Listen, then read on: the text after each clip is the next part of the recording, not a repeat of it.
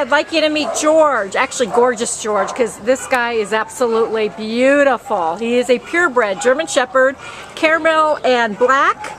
He is 2 years old. He came to the shelter as a stray on April 14th from Monte, and he weighs 86 felt pounds. I mean, 86, like, he's a big boy.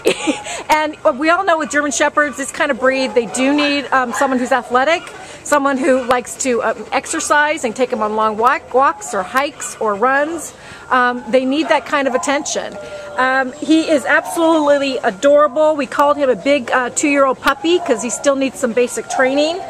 Kim, is there anything else you want to say about this beautiful dog?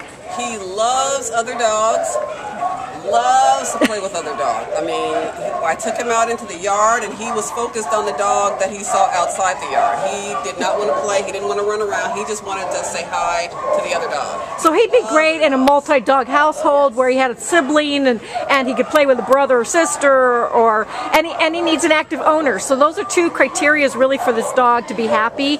But you know, he's such a sweetheart. He's been just sitting here with Kim, chilling out with us, but he's an absolutely gorgeous German Shepherd. So please come down to the shelter and meet George, ID number A5168404. A dog just walked by. Bye, George.